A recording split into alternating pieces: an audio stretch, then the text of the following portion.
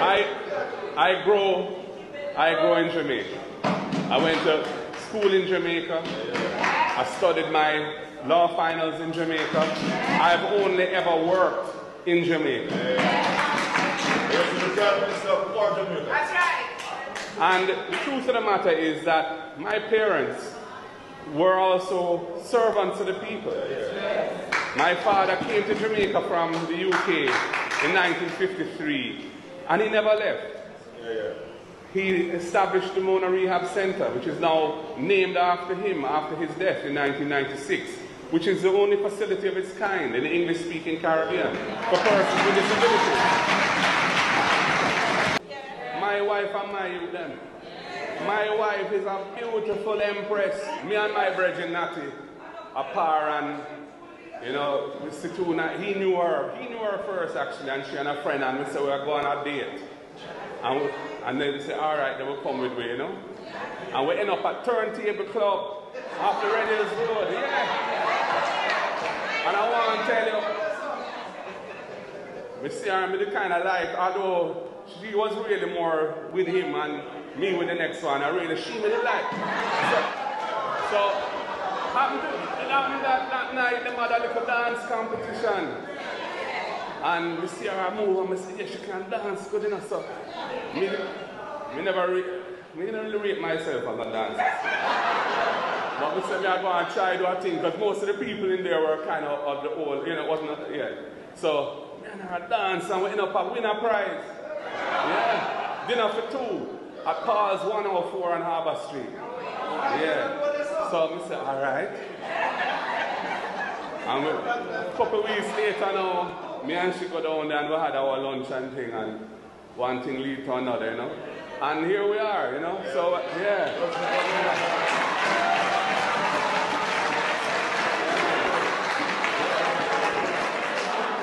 And, you know, we have 3 beautiful kids, and, yeah, so, I don't really feel like nothing. Feel any way about who I am. A person don't choose who they are. You're born to who you are, right? What you choose is how you live your life. Right? The choice is how you make in life.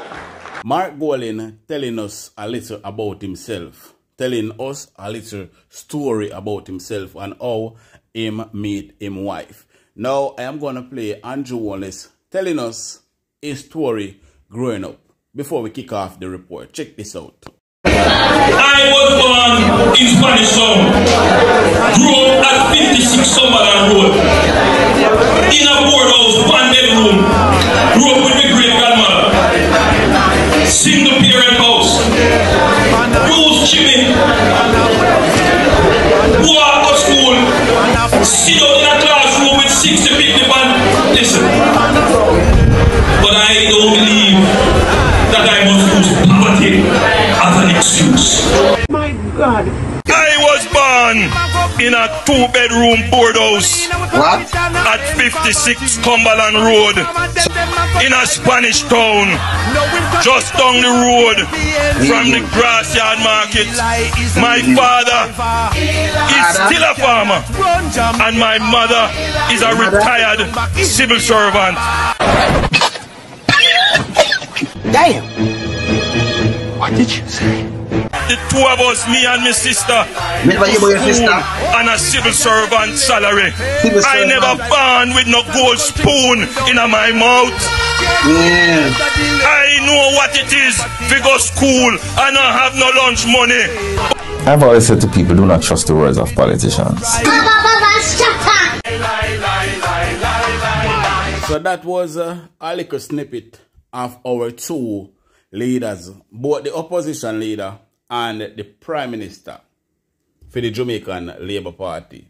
So, I want to tell me, want to think about both leaders' speech. I want to believe more. But another that we come to talk about. Holness 2-term administration sets record for scandalous top-level resignation and dismissal. On you are going, people. Bless up to my viewers and my subscribers. May hope everybody having a blessed and a wonderful day. Now, my viewers and my subscribers, remember, in everything you do, always put God first in every any situation, just always remember to call upon God. Always remember to pray. Because a prayer day keep the devil away. Now, my viewers and my subscribers, we have a lot coming up inside this update. So you definitely don't want to miss this update, people. This one is very interesting. So before we go into the update, people, leave a like on this video. Give this video a thumbs up. Also, subscribe if you haven't subscribed as yet. And turn on the post notification bell for new content. Alright? We're soon forward, people.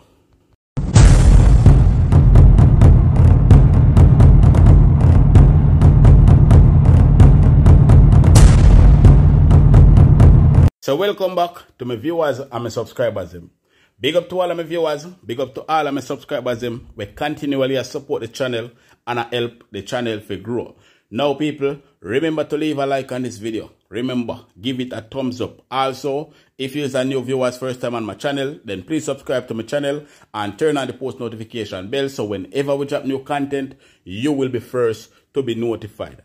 And people, we are almost at 86,000 subscribers. We just want a few more to be 86. So people, subscribe if you haven't subscribed as yet and turn on the post notification bell for new content. Alright? Now my viewers and my subscribers, today is Sunday, but there is a lot cooking up and bubbling up inside this Sunday, people. You understand? Now, it is said that Holness, 2-term in a power, is the most scandalous time ever in a Jamaican politics. The most scandalous, the most corruption, the most corrupted time ever in the history of Jamaican politics. Just 2-term. Just 2-term. Now people, we are going to jump straight into the report. And we have an answer from Holness as well because him answer to it. But we jump into the report, people. So them put it in the Jamaican Gleaner and them say, history will credit Prime Minister Holness for a number of achievements, among them having the lowest level of unemployment in Jamaica in 40 years, reducing the debt to GDP ratio in the last 8 years, and presenting the most no-tax budget over the same period. That same history, according to political scientist Dr. Paul Buren, will also note that he has presided over 2 administrations since 2016 that have seen a record number of senior members at the center of high-profile scandal that led to a record 8 top officials of his government being either fired, reshuffled, or forced to resign under a cloud. Cha-cha. On here wagwan, people. On here wagwan. On here Holness administration wagwan. And when we talk about corruption, people say we don't know nothing about corruption. On here what they want, people. Now, make we continue. So we're going to start off the scandal with Robert Montague following 6 years of turbulence during the JLP terms in office, which led to him being reshuffled numerous times due to saga involving the portfolio under his management. Montague resigned from the cabinet in 2022. That one. Flight Green presence at the event during the Big C lockdown in 2021 is underdoing. He resigned as Agriculture and Fishery Minister, but 2022 he was back at the wheel again of revamped minister. So the corrupted minister come back at a different post. But make we continue. Andrew Wheatley, in 2018, the Holness administration was forced with the resignation of the then Science and Technology Minister, Dr. Wheatley, over reports of nepotism and cronyism and corruption at Petrojam and National Energy Solution Limited. Rural Reid. In March 2019, the then Jamaican College Principal and Education Minister, Rural Reid, was gone from the cabinet following reports from corruption and misuse of public funds and the Education Ministry and the Caribbean Maritime University. Everybody's supposed to know about that one day. Marisa Dalemper Philibert, she resigned as Speaker of the House and a Member of Parliament for Trelawney South following a damning Integrity Commission report. Now, we the all the way over to Mumalashi, Everald Wamington. Last month, he became the JLP 8th senior casualty as he was forced to resign from the cabinet following public utterance about his intention to withhold public funds from opposition People's National Party councillor in the St. Catherine Southwestern constituency who was victorious in the local government election. Now we are over to Carl Samuda. In 2017, the then Office of the Contractor General initiated an investigation into the alleged impropriety in the award of contracts, the issuance of licenses, and the implementation of projects by the Jamaican Dairy Development Board. J.C. Hutchinson was stripped of his duty as Minister with responsibility for agriculture in the Ministry of Industry, Commerce, Agriculture and Fishery in 2020, aimed at conflict of interest claim in the Allen Estate land deal. So after that came out from the Jamaican Gleaner, Prime Minister Andrew Holness make a post, and this is what he said. The Jamaican Labour Party and the PNP have never held to the same standards. People always expect better from us, and we have no problem rising to the occasion. That is why swift action is always taken. The same cannot be said about the other side. But memories are short, and many young and even old Jamaicans seems to have forgotten certain sins, especially when the other side is acting like they are fresh out of the plastic wrapping. So I must say, the other side behave like I say. Them no mix up in a corruption and all of that. And why much I have to say, the type of corruption where the other side have been held for, fame side, not held for the same type of corruption. But according to the report, for the last couple of years, for the last 2 terms, he have faced the most corruption in the history of politics. So I don't know. Now, speaking about corruption, Mark Golin make a post, and basically him a pressure Andrew Holness, and him say the people him still want to know who are the 6 criminals where they in a parliament sit among us. Mark Golin then post a video after he made that post calling out Andrew Holness to at least announce the 6 criminals before the general election. And this is what he said, people. Minister, I have called on the Jamaican Labour Party to tell the people who are those persons. Who are these people in the parliament who are under investigation for the serious crime of illicit enrichment? Silence. They put a gag order on their own cabinet, forbidding them to talk about Integrity Commission issues. They have something to hide, clearly. Only people who have something to hide behave in that way. How can we have a situation in this country where the annual declaration of assets and liabilities and income of the Prime Minister cannot be certified by the Integrity Commission for 2 years? How can that be? The Prime Minister has not spoken to the people and explained what is the problem, why his declarations can't be certified. I think he said he doesn't know.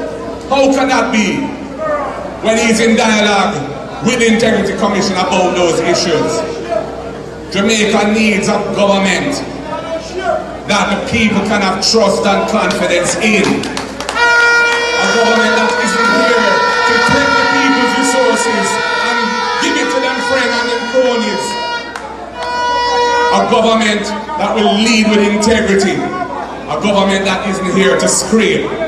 And I can assure you and the Jamaican people that the next People's National Party government will be a government that plays by the rules, that ensures that the resources of the people are used only for the benefit of the people people of Jamaica can have trust and confidence in, because we're not here to take what is not ours, but is yours. So as you can hear, people, Mark Golding a call out Andrew Holness and the 6 criminals them where they in a parliament. And me can guarantee you, I can guarantee you, say, is either Andrew Holness in the 6 or his wife the in the 6. Or maybe the whole I remember them on him team in the 6, including him and his wife. You understand what I say? But there must be a reason why he is afraid to announce those 6 criminals. And there must be a reason why the Prime Minister is afraid to declare his asset as well. Why him have a hide? As what Mark Golding and say, what him have a hide? You understand what I say? But people state a thought and that down below in the comment section. And as usual, people, remember to leave a like on this video. Alright? Now, after Mark Golding made that post, Mark Golding went on to make another post. This time, it is Dayton Campbell speaking. Now, people, check out this post right now, people. Comrades, Chairman, and comrades, I just received a text message on my phone, a WhatsApp, from the police. They tell me that they've had to close the side doors because the comrades are here in their hundreds of thousands. It is good to see the PNP back up and running. Turn up the thing, turn up the thing, turn up the thing, turn up the... But comrades, they are trying to say that there is no difference between the PNP and that other party, and it is a lie from the pit of hell, because we are not the same.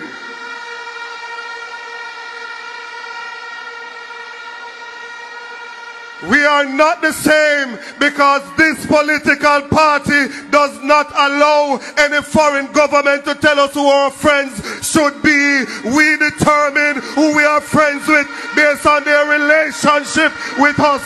And so we welcome our visiting friends here today, because the PNP is a regional and an international organization. Turn up the thing, turn up the thing.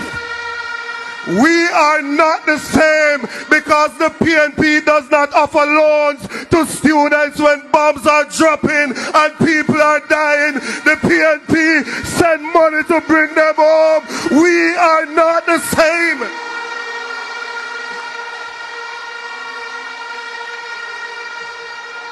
We are not the same, because the PNP don't collect head tax from you and don't buy insurance, so you have high oil prices. The PNP put insurance in place to protect you against high oil prices, and Camille tell you that St. Vincent has taken on that policy and they have the lowest gas price in the region.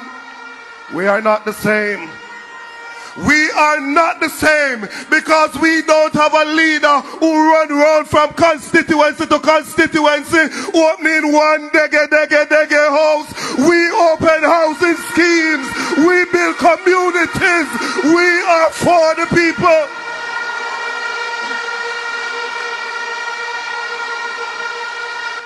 We are not the same, because we don't have a leader who think that he must come and wear clothes and call himself bro devil or bro whatever. We have a leader who has substance, who has character, who has clean heart, and clean heart is pure in spirit.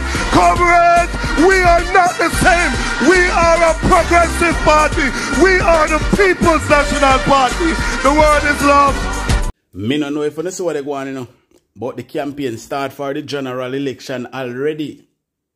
The campaign for the general election already start.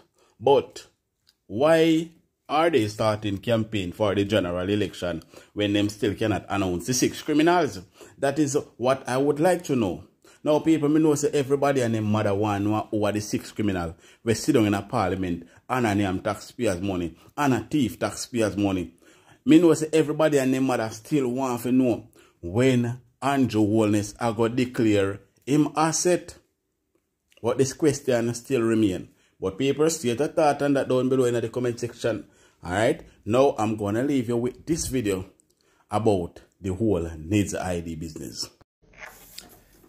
Greetings from Action Now JA. Greetings to my followers. Greetings Jamaicans at home and abroad. It's that time again. Let me get into it. You know, one of the things I dislike about the Prime Minister of Jamaica is the fact that he is tone deaf to the voices of the people. He's tone deaf to the cries of the masses of the people. There is an obstruction. There is this reluctance to address our concerns and our issues at the grassroots level.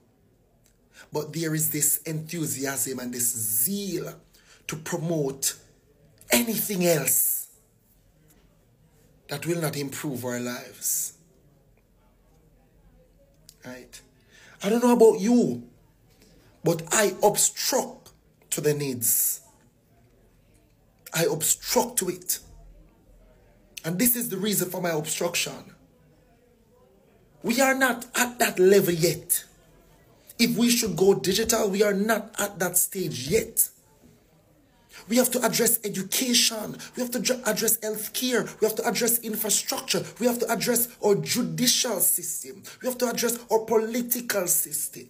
We're not there yet. And I'm not seeing where needs will help to address these challenges that we have in these various institutions.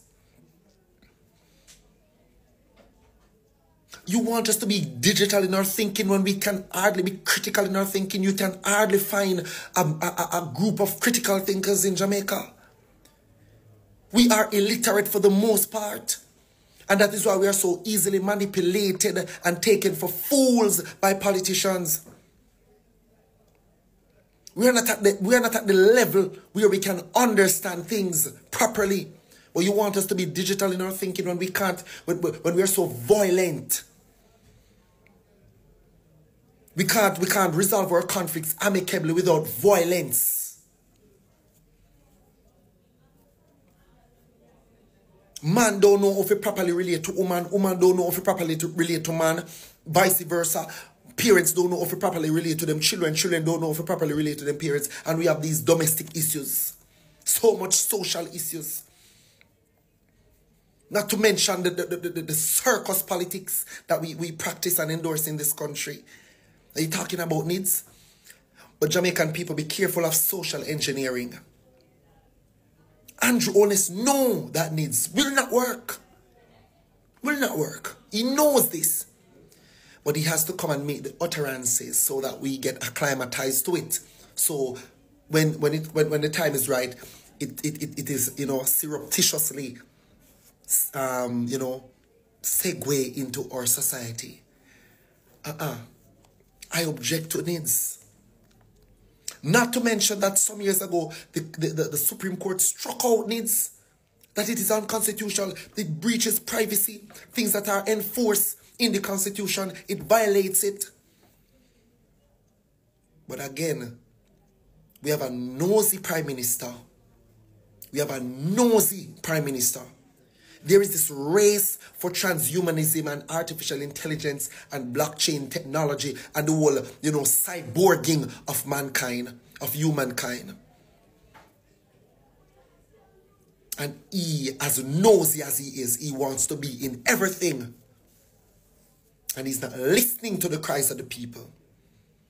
We'll need to improve access to education so that our children will be able to go to school, whether their parents is rich or poor.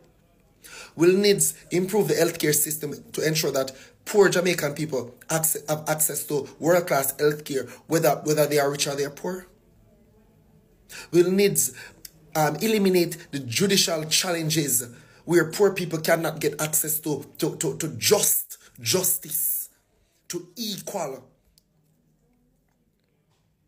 rights and justice without having this bag of money or without going to the Privy Council. We'll need to improve the bad roads that floods our country and the many communities that are without water And the farmers down in St. Elizabeth, the bread basket of our country that don't have proper irrigation to run their farm, will needs improve that. Will needs address the high cost of living that we are facing as a people. Inflation is killing us, high cost of living is killing us, food prices killing us. Can't afford gas, electricity. Will needs improve, will needs make these things easy for us as a people. I'm not seeing the connection. I'm seeing the race to be digital. But then we still have the problems that is festering in our country, that is driving us mad. And that is why we act mad and behave mad. Leaders are crazy, the people are crazy.